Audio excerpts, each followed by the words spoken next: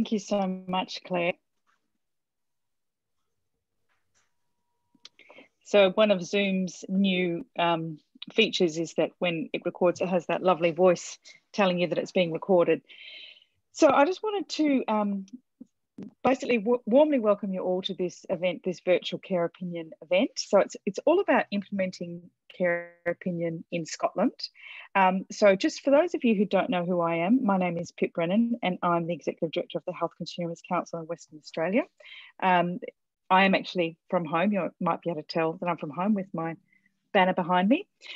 So just before we begin, I just would like to just take a moment to take a breath and to acknowledge the traditional owners of the lands on which we are meeting with virtually. Where I am is Perth or Boorloo, the land of the Whadjuk people of the Noongar Nation.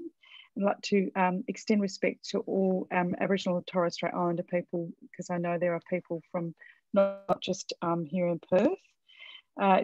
It's Reconciliation Week, and Reconciliation Week was last week, and it's a really important reminder to us that the importance of acknowledging and celebrating Aboriginal people across our beautiful country. So I'm rather excited to be able to introduce you to bring you together for this session tonight. So we've got just an hour, and it's we're trying to get through quite a bit of content. So before I go on to our guest speakers, I just wanted to do a very quick introduction to the topic of what we're discussing tonight. So I've just done a really super quick and simple PowerPoint, which I will get back to the front of. So hopefully you're in the right place, because we're here to talk about implementing care opinion in Scotland. And as you can see, we've got Jason Leitch and Shaun Maher here to join us. So these two professionals very kindly have given their time to come and talk to us.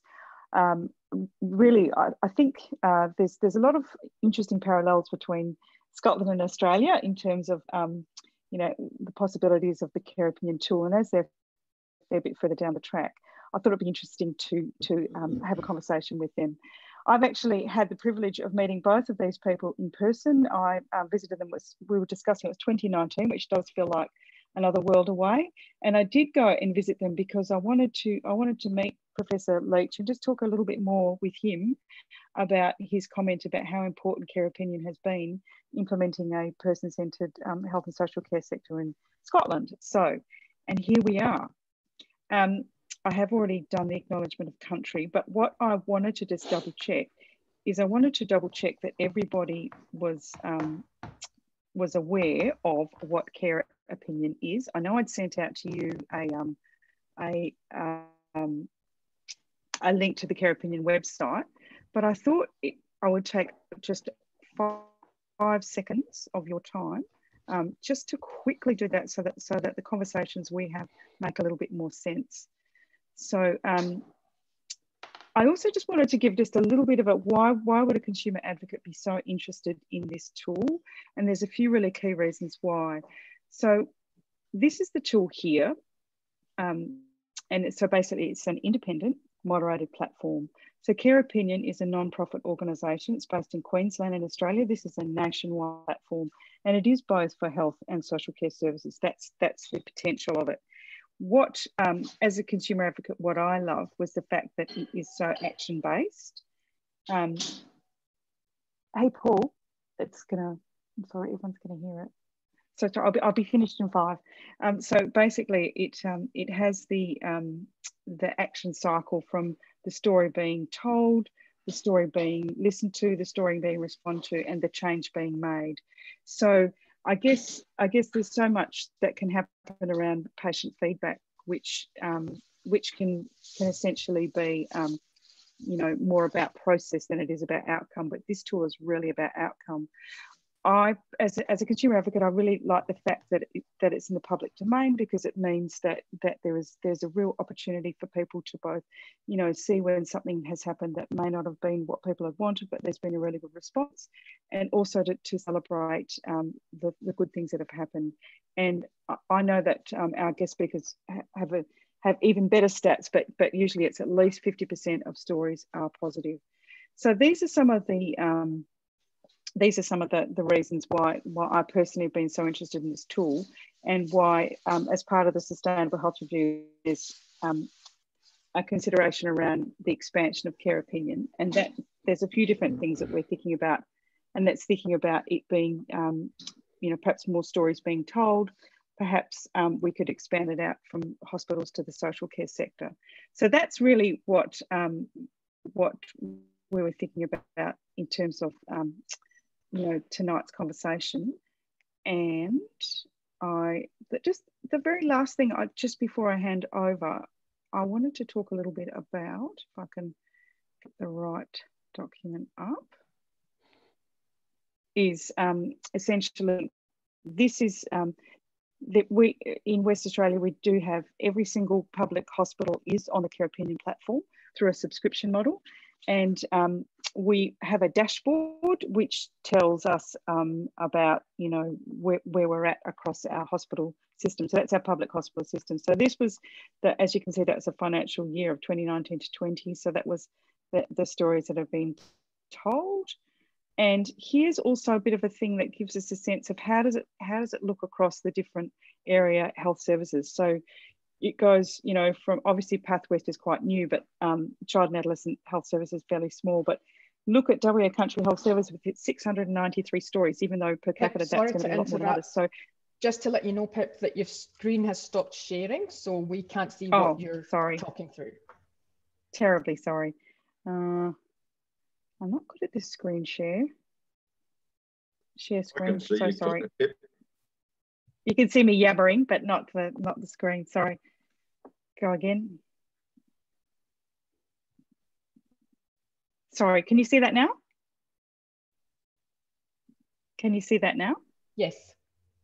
Yes. So sorry. But if you have a look at this screen here, this is from the dashboard that we have in WA. So you can see that how many stories are being told. There's a lot of opportunities for there to be more stories told across the system.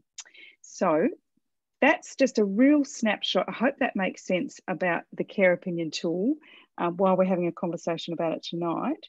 And what I'd like to do now is I would like to properly introduce our speakers. So the first speaker tonight is Shaun Maher. And so Shaun, I know you've got a very fancy title, but I can't remember what it is. But I was wondering if I can hand over for you to introduce yourself, because I'm the worst host in the world.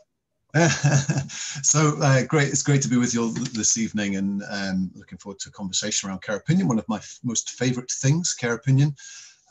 My job is basically as a clinical advisor for person-centred care with the Scottish Government. So working with policy teams, working with the system to focus on more person-centred approaches to health and social care, and also to the quality improvement work that we do. And my background, professionally, I'm a nurse, worked for 24 years in intensive care, mainly as a nurse. So and for the last 7 years or so, 8 years now, been working in national roles doing this type of thing. Does Jason want to introduce himself just now as well while we're at it, and then I can get into yes, please. Just take away the suspense of him sitting there for another 5-10 minutes while I'm talking, wondering who he is. Surely people know who. What's wrong? They don't know who I am. So thanks, Shaun, and thanks, Pip. Thanks for inviting us. We're delighted to continue to spread the word of something that we think has been transformational in Scotland's approach to person-centred care. So I'm Jason Leitch. I'm the National Clinical Director of the Scottish Government. I'm one of 3 senior clinicians in the healthcare system inside the government: the Chief Medical Officer, the Chief Nurse, and the National Clinical Director. I'm a dentist and oral surgeon who then went to the States for a little while, did a public health degree, and ended up back being part-time surgery, part-time bureaucrat, now full-time bureaucrat.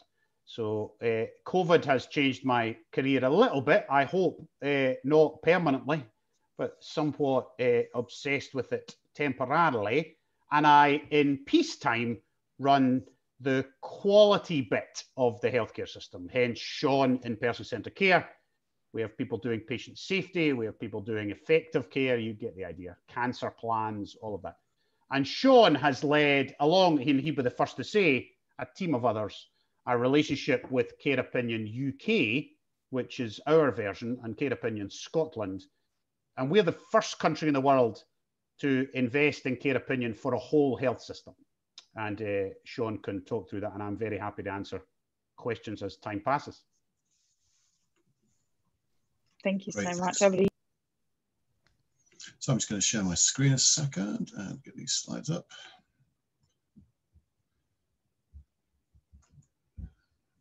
So everyone see those slides okay? Yeah. Good. Good. So, so first of all, I'm going to just give you a couple of bits of information about why we chose Care Opinion. The big thing, Jason said, you've got these three senior clinicians in government: the National Clinical Director, the Chief Medical Officer, Chief Nurse. We've got Chief Pharmacists, Chief AHPs. We have a very strong professional voice in the healthcare system. Where's the Chief Patient, Chief Family? Where's that voice, and how strong is that voice in the system? And so, you know, we recognize as people who are very focused on quality that is absolutely at the core, at the heart of what makes a quality system, is being able to listen effectively to the voice of those people who use the services, who are the recipients of all the things that we do. And we were always looking and continue to look for ways to enhance and strengthen that voice. And Care Opinion is one of the ways that we do that. And it's one of the, and it's a really good way. It's added a huge dimension to our quality efforts, but also assurance and regulation of the health system as well. It's very helpful in respect of those aspects. And Deming himself recognized that one of the greatest wastes in any system was failure to listen to the voice of the staff in the system, but also, and I think most importantly, the voice of patients and families in the context of our consideration here this evening. So what is it what's the USP that we saw in Care Opinion? Well, we've got lots of different ways that we try to listen effectively to people. And here's on the screen just now, one of the ways that we do that, and I'm sure you do as well, patient experience surveys. And this is real data from one of our patient experience surveys, questions that I'm sure you probably ask in your surveys as well, a rating type score question. And you can see here that this patient has given us the most positive possible response to each of these questions. And what this team did was they went back and found these people and asked them again and said, just tell us a story about your experience of care. The same experience. Tell us a story about the same experience of care that you gave us these ratings on. So I'll just put it up on the screen, let you read it for a few seconds. Here's what the same patient said about the same experience of care when they were asked to tell a story about their experience.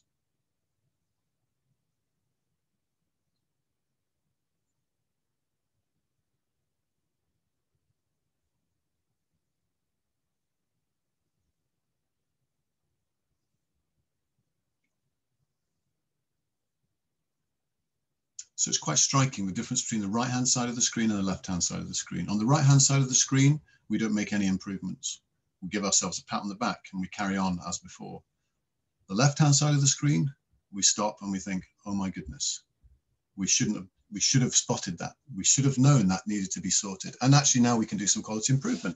We can collect some quantitative data. You know, we can look at buzzer response times. We can look at reasons why people buzz. We can do all sorts of, you can see how down in the microsystem, Care Opinion suddenly helps us to do some very meaningful and powerful improvement work that makes a real difference to people's experience of care.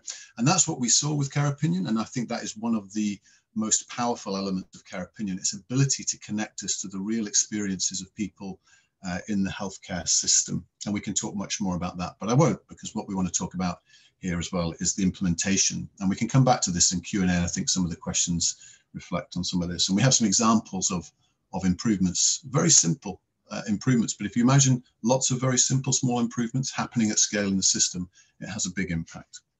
So how did we go about implementation? Well, as Jason said, we were the first country in the world to have a whole healthcare system subscribe to something like Care Opinion, which is a not-for-profit, not actually owned or connected to the healthcare system, stands alone.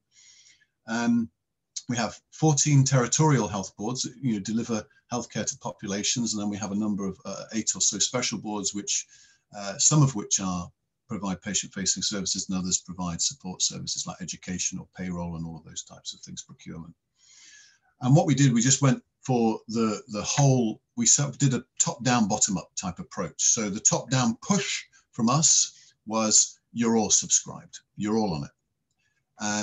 But there were kind of 2 levels. There was kind of a basic level, you're on it, and now stories are going to start coming in and you can see them and respond to them. And then there was an enhanced level where they could invite Care Opinion in, and we would provide a bit more resource for them to do some promotion locally, and so on. And that was quite a good way for us to see who were the early adopters and who was engaging, and who did we perhaps go and see and give a bit more support to see what they needed to help. What we also have with health and social care integration now, we have, is it 32, I think, or 33 integration joint boards, which are a mixture of health and social care. The big health board, but also a number of local authorities, local councils within that area that provide adult social care and other similar services. And we've gone for a different model with them. So they the health board is subscribed, and there's some crossover with some of the services that are provided by the healthcare and the local authority. And then a number of the integration joint boards are now signing up as well, but we haven't done a national subscription for them. They're doing it on a voluntary basis. And there's a steady uptick now of those IJBs signing up and subscribing to Care Opinion as well. What was the benefit of, what was the downside? The downside was it felt a bit like being done to. We went against our principles in some ways, because we're all about doing things with people, and we kind of did Care Opinion to the health boards, but we did engage and communicate and have involvement. We ran a pilot with 3 of our health boards before we went for the big bang, if you like, of everybody being subscribed. We didn't go for big public information campaigns. We've just let it be a slow burn over the last 7 or 8 years. And I think that has been beneficial as well, giving people time to adjust to Care Opinion. What about the providers themselves? What were their concerns? Because there were concerns, and I'm sure some of your providers will have concerns too. Principal among them was anonymity. They were worried about the problem that people are anonymous. How can I engage with an anonymous, faceless individual? So there was some concern about that. Exposure to being shamed and public reputation was an issue that some were concerned about as well. And you used to hear terms like opening the Pandora's box, or being overwhelmed with a tsunami of feedback, or just another place for people to complain. Needless to say, none of these things have materialized. The survey example I gave you at the beginning is a good example of that vulnerability that people feel, or sometimes gratitude, and they kind of give you that false assurance in those survey type responses. And what the anonymity does, it allows the person to give you that honest feedback and to feel safe doing that. So you get to find out. A lady, Mary Dixon Woods, an academic medical sociologist, she talks about fugitive knowledge in your system. There's fugitive knowledge, the things that you don't know. And what Care Opinion helps you to do is to push into that space and find that fugitive knowledge that helps you to do that really meaningful improvement in your system. So none of these concerns really have been a problem. There was not a tsunami of complaints. 70% of our stories are positive on Care Opinion. There's around 4,000 stories a year now. What these stories being in the public domain does, it builds trust and enhances public reputation of organizations rather than damaging public reputations. And the other key factor, which is a really important thing with Care Opinion, to their credit, is the quality of the moderation. So very high quality moderation with Care Opinion, which gives that assurance and confidence to the providers, to the organizations, that it's safe and it's okay to have this information going out, and they're not going to suddenly get hit with something. If there's something that's quite sensitive and difficult, they'll get some advance warning and an opportunity to prepare. What else have we got here? My mouse has stopped. Here we go. So here's some information about where we are today. All of our providers have now moved to the enhanced subscription, which is a more sort of active promotion of care opinion in our organisation. On average, nationally, about 400 stories a month. As you're saying, just over 4,000 stories a year. 750,000 stories read per year on the website about Scottish health and social care system. 1,800 staff in the system responding, and 70% of stories entirely positive. Next, this is just a little slide that shows as well how Scotland is doing in terms of its responsiveness to the feedback on care opinion. And you can see that Scotland and Northern Ireland, who have both gone for a national approach and promoting a distributed responding network in the organisations, so having clinical teams able to respond, not just managing it centrally through corporate comms, leads to very high response rates because staff have ownership of their services and the stories that come in about them. What next? We want to use this more to inform our quality improvement work. We want more staff responding at the point of care, more promotion of care opinion at the point of care, and greater public awareness generally. I think you walk down a high street in Glasgow or Edinburgh and ask 20 people if they've heard of care opinion, you might get one or two. You know, if even 50% of the people in Scotland knew about care opinion, we would have tens of thousands of stories a year. So, but we've got to build that capacity in our system to be able to respond and use that meaningfully. So I think it's the right way to take sort of the slow burn approach. We have a care opinion dashboard like you do too. And just one final point. I think the biggest thing for me about care opinion is that it designs the space for it's an intentional way to design attentiveness back into your healthcare system. So we do that at the individual level with the, you know, what matters to you approach with individuals. But care opinion is a way for an organization, for a state, for a country to be attentive to the experiences of service users. And I'll stop there because I've been speaking for 10 minutes and that's long enough. And I want to give you time for questions. And I've been rattling through at 100 miles an hour. So hopefully you managed to pick up some useful information there. And I'll stop sharing my screen.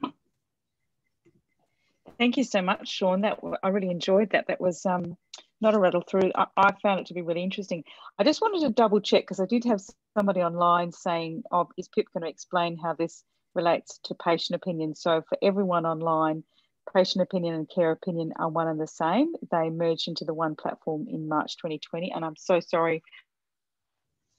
I'm such a care opinion nerd. I just assumed everybody knows that. I was going to throw to you first, Jason. I remember you saying that you know, Scotland can be a little bit of a closed shop when it comes to, you know, embracing different you know, initiatives like this. So what was about the process of adopting care opinion? Thanks, Shaun. That was an excellent introduction to what's happened in Scotland. It's interesting to hear it back again. I haven't seen you do that for a few months. The interesting thing about Scotland is we're a relatively closed, centrally managed system. We have 5.5 million people. We have health boards who deliver the care, but in government, we manage the budget. We manage the annual contract with each of those boards. So to get into Scotland with a new initiative is quite tricky, but once you're in, you get the whole country. So if you want to sell a piece of software for primary care, you can't do that in the individual primary care setting. You have to come to us, and we would procure that for the whole country. So it annoys the companies who can't get in, but it's a fantastic way of getting in to do a whole population. And remember, I have no chief executives of hospitals, so I can't introduce you to the lady who runs Glasgow Royal Infirmary. There is no such person. The person who runs Glasgow runs 7 hospitals, all the community services, all of the public health, and she's called Jane Grant. She's the chief executive of the population health, who happens to have 7 hospitals. Now, clearly she has facilities managers and other people who run the individual hospitals. So therefore, care opinion for us has to work as a wraparound service. We don't want a service that just helps Ward 4.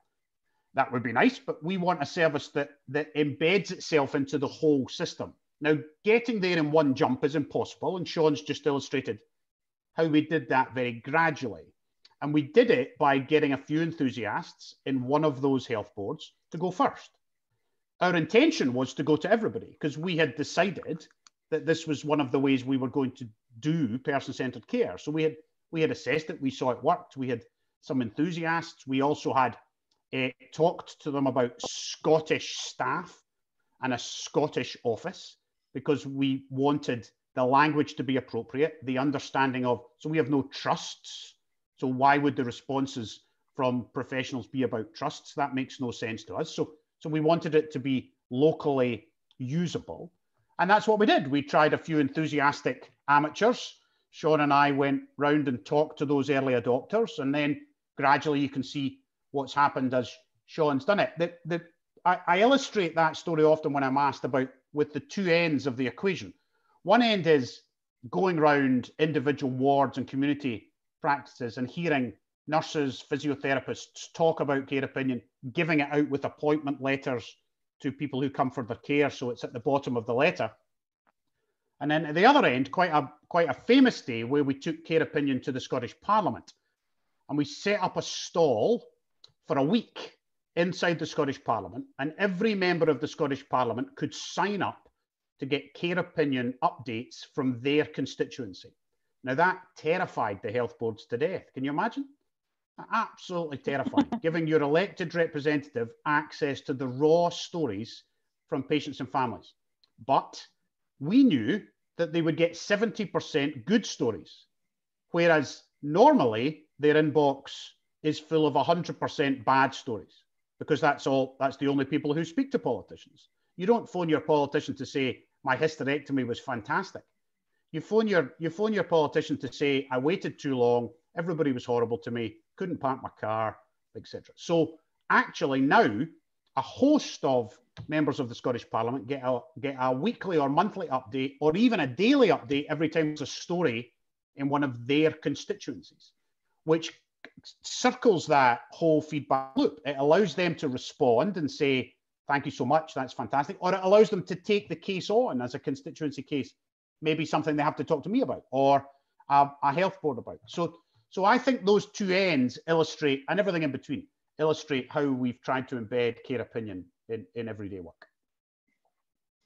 I'm going to ask some more safety and quality questions, but before I do, I wanted to just pick up on a question that's come through both from the registrations and from Kit, who's online tonight, just understanding a bit more about, it's not just hospitals and health services, it goes out into the social care sector too. Am I right in thinking that? Yeah, we've even had actually, and care opinion have been really flexible with us on some of this. We've had stories told by children at school. We had I can't remember the name of the program. It's to help them with transition from primary school, from junior school to high school. And these guys go in and do these activities with the kids to build their confidence and their networks.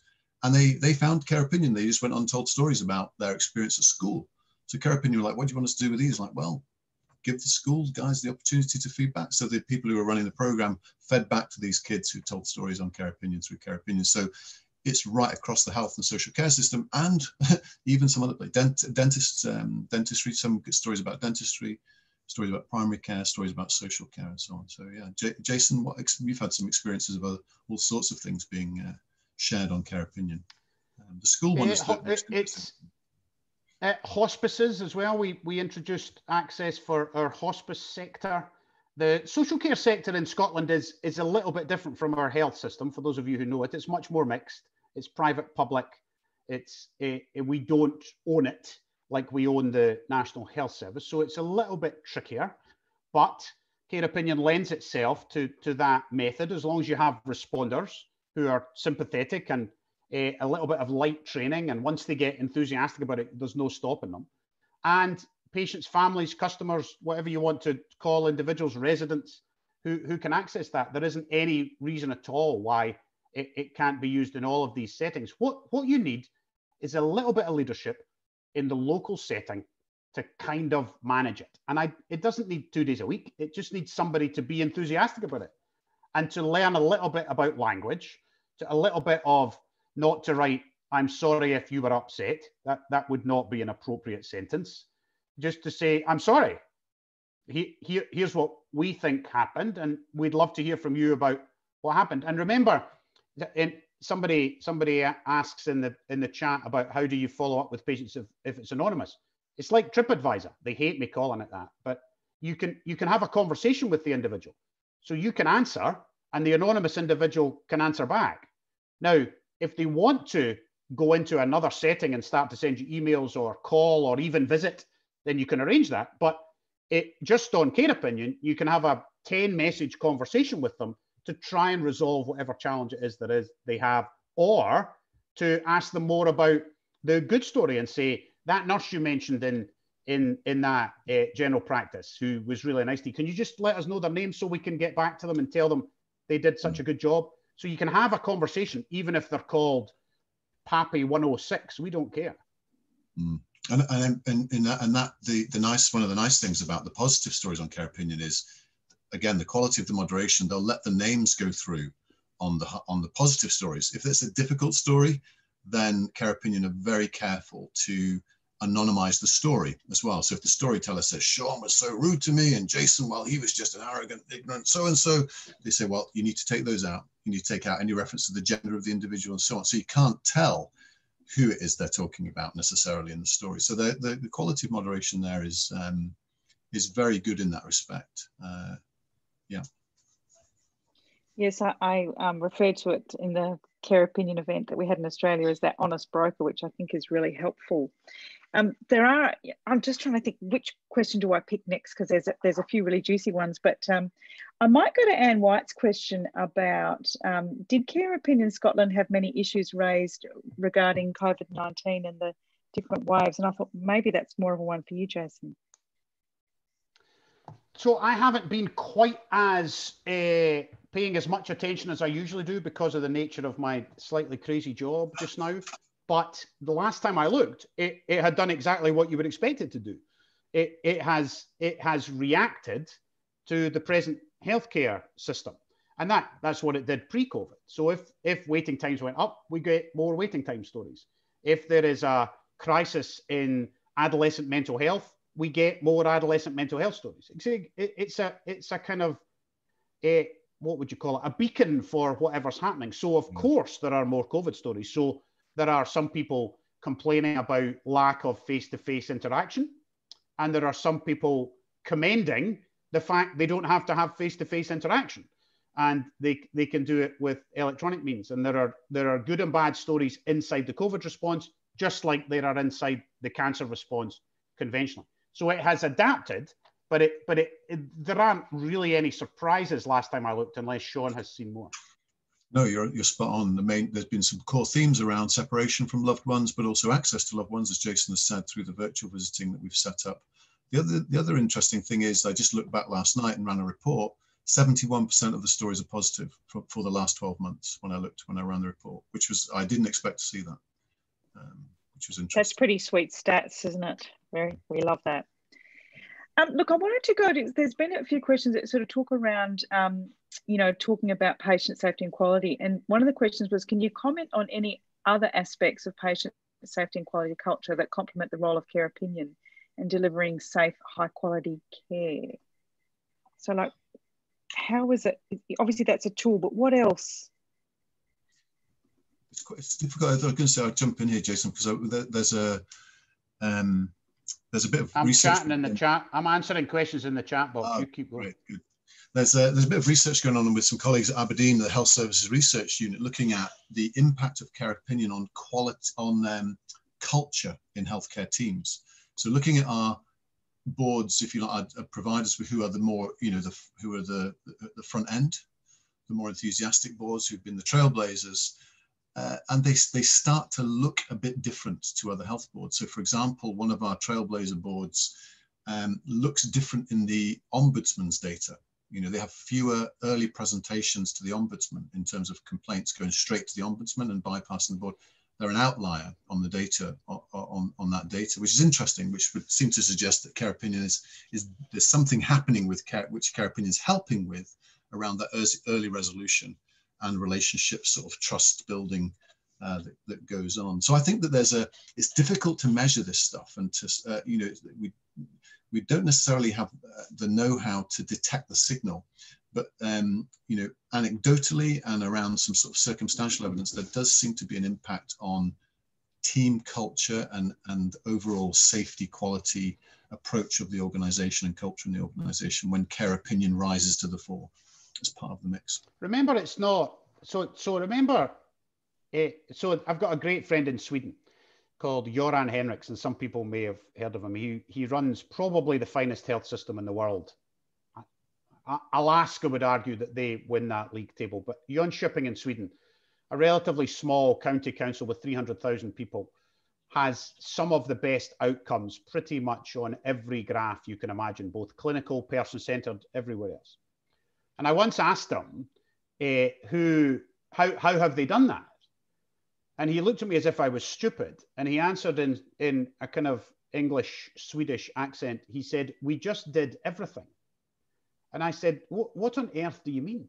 He said, "Well, we did the critical care, safety stuff. We did person-centered feedback. We did staff well-being.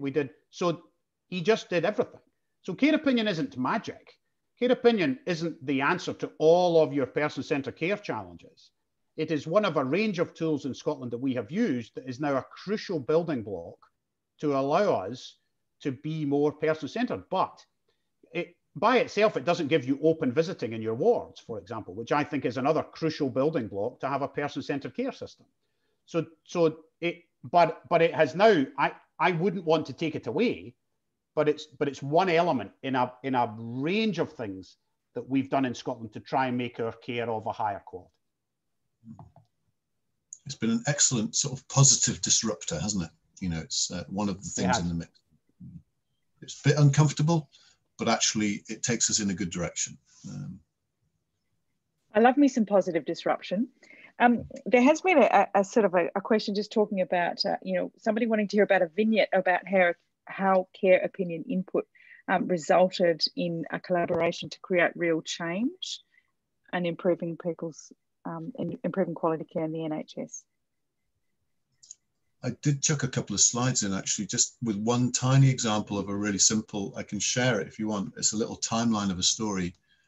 It's a very simple change, and I'm sure Jason might have some as well, but we've got examples, for example, for where the chief executive of the director general in the government has commented on a story about people smoking outside a hospital in Lanarkshire. You know, so there's, imagine the amount of bureaucracy there is between the person saying, why do I have to walk through a wall of smoke going into the hospital, and the director general in the Scottish government. There's a huge amount, there's hundreds of people between those, you know, between that member of the public and that senior official, and care opinion just bypassed all of that straight up to Paul Gray, it was at the time, we responded to that. But let me just quickly share this, and I'll show you, because the pictures paint 1,000 words, don't they? So this is the story. You won't be able to read it, but it says, I came to an appointment and I was sitting in the chair. The nurse came to the door, called my name. I couldn't hear because I've got a hearing problem. And I nearly missed my appointment. And it was only because I happened to turn around and see the nurse, and then saw the lips moving, and then realized it was my name that was being called. And the nurse thought this was funny. And I was a bit annoyed because, you know, why the chairs sitting with their backs to where the nurse comes out and calls people's names? So they tell this story, and Gwen, who manages that service, she's a senior nurse, comes in and says, I'm deeply sorry for the poor experience you had at ophthalmology waiting area. Unacceptable to have behaved in this manner. We're moving the position of the chairs, and we're changing the practice of calling, how we call people. And I'll get back to you later today to let you know how we got on. She then comes back. We've now looked at the layout. We've turned the chairs around, and we have them facing the reception desk to avoid future concerns. And I'll feed back later today with any more findings and changes we can make to ensure patients are notified of their appointment appropriately, but also with care and compassion. And the person comes back and responds and says, thank you very much. So here's an example of an anonymous story. The person's identity is never revealed throughout, and the change is made. And the timeline of that was, the story was published on day 1. The initial response came the next day at 10:51. The change and the further response came the same day at 11:59. So the time from the story told to the change being made was less than 24 hours. So again, it's a small thing, but imagine that happening hundreds and hundreds of times all over the system. And that's the type of, and we're lucky that the team actually put in that their change was made here, because one of the biggest challenges we have with care opinion is people, they don't like to say, oh, I've made a change. For some, I don't know whether it's humility or whether they're just a bit embarrassed that they should have got this right in the first place. So often that we miss some of these changes, but when you read the stories and responses, you can see that changes have been happening. So I'll stop sharing there. So there's just one example, and we could give you, if we went and spoke to the team, we could give you hundreds and hundreds of examples like that where changes are happening on the back of these stories being told. That's just one example.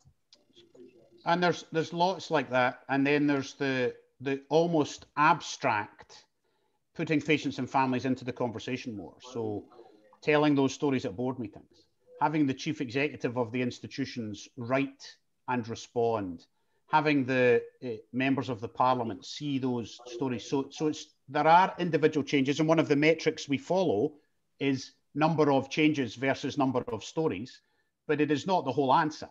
So some of the broader cultural change happens because you ask, just because you're open and transparent. Your culture begins to change as part of a longer process, as well as those individual changes. There's a terrific story I often tell of a gentleman who was a long-term patient. We had removed the cart that used to come round the wards from the shop because the cross-infection police didn't like it, and he wanted a daily newspaper. He couldn't get his daily newspaper. That was one of the things he craved because he was in hospital for so long. So within a few days, they brought the cart back, and he got his daily newspaper every day, along with lots of sugary drinks and chocolate bars, unfortunately. But that's a different Scottish problem. But simple, individualized change leading to broader cultural change. The other thing we notice with that is the tone of the dialogue. So you look at those exchanges, it's a human being speaking to a human being, not the face of an organization speaking to a human being, which is often what you get with the formal complaints process. It feels dehumanizing. It doesn't feel personal. Whereas one of the bits of the training, the light training that Jason talked about that people get when they're taught how to use care opinion, is just be a human being when you respond to people. Don't be the face of the organization. It's okay to say, I'm sorry, that is awful. And we want to make sure that never happens again. It's okay to say that. There's no public liability that comes with that, and so on. So, I think that the humanizing effect of care opinion is one of the strengths of it as well.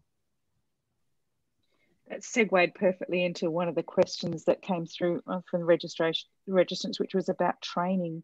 What sort of training did you put in place as you were embedding care opinion in? Care opinion themselves kind of did a lot of this initially. So they would go around and you'd get a key individual in the organization who would kind of be the lead, and then they would distribute, so it's kind of like a train the trainer model. So the care opinion lead for Scotland from care opinion themselves would go around, do a bit of responding training, and sometimes we could do that as a collective with people. Maybe bring a few leads from a few different providers together. And show them examples like that. Here's some good responses. Here's some not so good responses, and very much the emphasis on just be a human being, be a person. So it was very and provision of some marketing materials, that type of thing. But the training was really not wieldy in any way, shape, or form.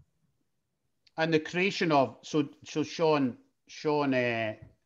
typically humble, also created a community of practice, in a sense, that brought the people together who were the initial enthusiasts to help each other with tips and tricks. And we had exactly what you would anticipate. We had some places saying, no, this should be the complaints handlers who do this. No, this should be the nurse director who answers all of these. There's no way we're giving this to nurse on the ward. There's absolutely no way we're letting her answer. That's crazy. And then gradually, as nurse on the ward began to answer, and it turned out he and she were better than the complaints manager at defusing the situation, turns out. But of course, there were some that escalated and got troublesome and ended up with the complaints handler, of course. But the devolving power downwards through the system works. But you have to have a little bit of courage to make that happen. And you have to support the staff to say, even if you get this wrong, we will have your back. We will cover for you, and we will correct what, if it gets away from you and this doesn't go the way we think it's going to go. But in the main, if you behave like a human being and an adult, it turns out the other person is usually a human being and an adult too. Yeah, and there's moderation yes, on. I was going to say there's moderation on the responses too. So if you do make a big zero of it, the care opinion guys come and say, you might just want to. Have you wondered? Have you thought about maybe this could be phrased a little bit differently, or that type of thing? So they'll help you out a bit as well. They're keeping an eye on what's going back and forth. Yes, I was just about to pipe up and say, moderation is what the care opinion organisation does. I was just going to pick up too, because it's a bit back in the chat, but Carrie was sort of asking about, how does a moderator, deal with vexatious commentators and that kind of thing. And there is a space where, there is a moderation policy for care opinion, and I actually met with Care Opinion Australia in March of last year, just to say you need to have some consumer involvement in your moderation policy. So we've now got a national reference group which has both staff and consumers, having a look at digging into things like moderation policy, because these things are a bit of are an evolving piece. But there is a space where, say if someone wants to keep coming back and keep coming back and keep coming back, they will say, look, no, we're not going to keep posting. So there is an element of that, but as Jason has said in the chat, it's nowhere near as big as you think. And this tool isn't the right tool for when something, like there's been a really serious incident. This is not the right tool for that, I would say. I don't know if you would agree with that, Shaun, but certainly in Australia, it doesn't work that well in that space. Yeah, no, we have examples where there's a big formal complaint process going on, and the person also posts a story on Care Opinion, and the team will come in and say, look, we note that you've got a formal complaint going, and we're going to deal with this through that process, type of thing. So I think, or sometimes you've had some things where there's kind of maybe potentially been legal issues involved, and the Care Opinion guys will say, well, look, this isn't the platform for that. You need to go through a different channel and direct them away from Care Opinion. So again, that quality of moderation is key in all of this. Yeah, Rebecca sort of asked that question about how services audit the responses for their quality. In a way, it's kind of easy because they're out there in the public domain, but I guess the question's a bit more about how do you make sure the right responses are going out? So I'm guessing that's a bit of a mix between staff training and plus the Care Opinion moderators. Yeah, exactly. It's you're going to make mistakes. People make mistakes, and sometimes responses slip through that aren't great. And there's not a lot you can do with some of them. Thank you for your feedback. We have a formal feedback service. Here it is, type of thing. And if that's what some boards are, not in Scotland, thankfully anymore. But if you look at some of in England, where it's a much more laissez-faire type approach, where stories are told, they just get fobbed off, and that goes through, and that's, I suppose, a reflection of what's going on in the organisations concerned. But we don't have those types of responses in Scotland anymore, which is good. Don't over design it. Don't try and squeeze it into traditional feedback and complaints mechanisms. So how about not auditing it? That's a radical idea.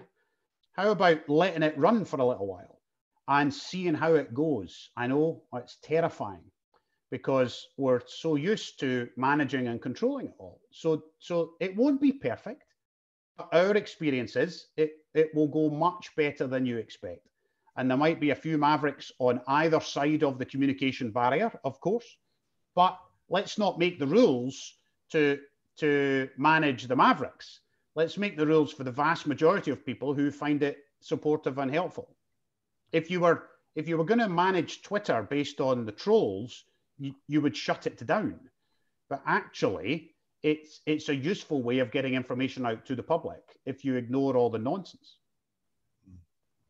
Yeah, There's another question here. Oh, I was going to say, no, I was just going to say the sky doesn't fall in.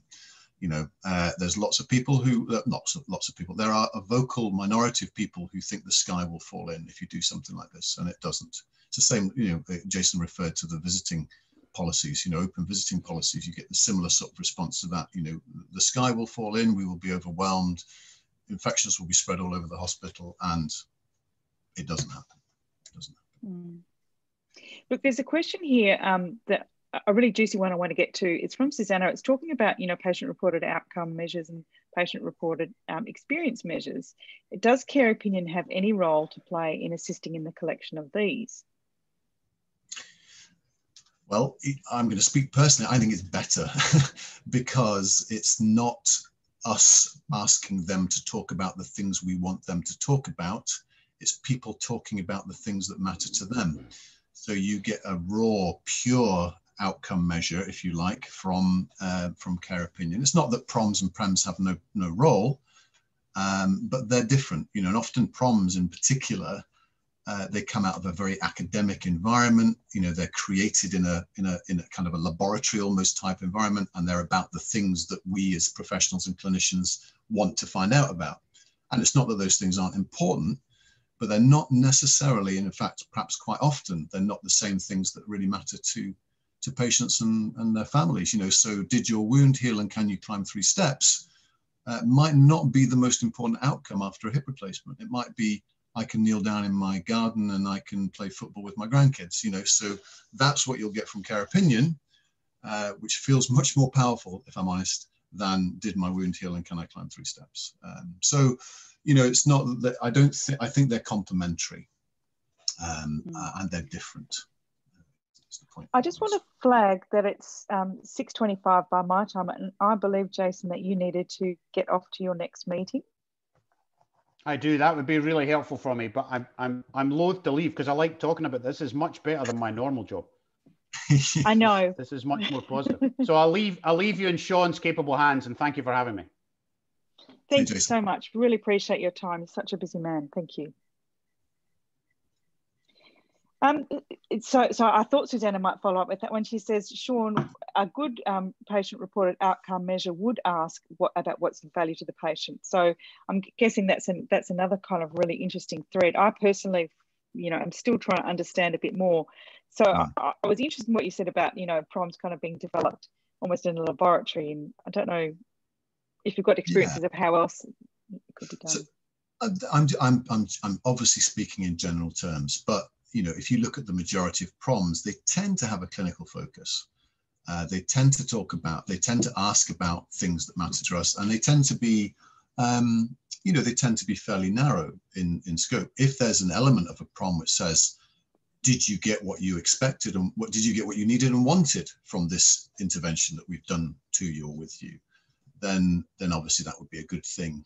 But again, as well, you're also you know, it depends on how your sampling works and everything, but care opinion, you're going to kind of get, I often think with care opinion, if you think about a normal sort of bell curve distribution, if you use care opinion a little bit, you tend to get stories from the 2 tails of the distribution curve. So either very, very good or very, very poor experiences. And as you increase the volume of stories, you kind of push into what is a general reflection of the experience of the population using the service. And I think that's where we've seen, you know, at the beginning, maybe only 30 to 40% of the stories were positive because we were collecting stories from the tails of the distribution. People would find care opinion who were really fed up or really delighted.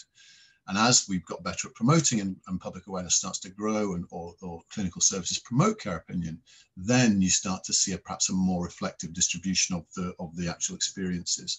So it's a useful tool to use alongside something like PROMs, I think, to sort of enrich and to check that you're not missing anything important. So I think I'm not against PROMs and PREMs. I think that these are different things, and they are complementary rather than you know, in competition. And I think you would use if you didn't use care opinion and you only used PROMs or PREMs, or you only used care opinion and you didn't pay any attention to PROMs and PREMs, you know, you would miss out on both sides. I think you've answered Susanna's question. Just her next question was around how to establish, you know, best practice rather than just looking at the two tails. And I think what I understood from that was, you know, as the tool gets more, you know, adoption, then you're going to get that larger curve. I was really curious about what you'd said about you hadn't done any public health campaigns around care opinion. It had been relied more on the clinician promoting it. Do you think that that's something that you would like to do now? Or like, I think it was it the 2 in 20 in the street would know what care opinion is? I think that was probably an overestimate. Yeah, sorry, someone's asking in the chat what are proms and prems. So the chat, there's some answers going in the chat for you there, Sharon. Sorry, we should have avoided using that jargon. But patient-reported outcome measures and patient-reported experience measures, and they tend to be academic instruments that are used in research to measure outcomes and experience. Yeah, no, we didn't go for a big national campaign, but some of the local providers did. So, for example, in one of our health boards, the director of nursing was on the back of a bus.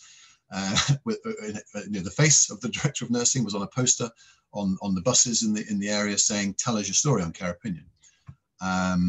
Some have had radio advertisements in their local area. So some providers who are so again, we wanted to limit our top down approach, you know, because it was kind of against our principles, but we wanted to make use of it in a good way if we could.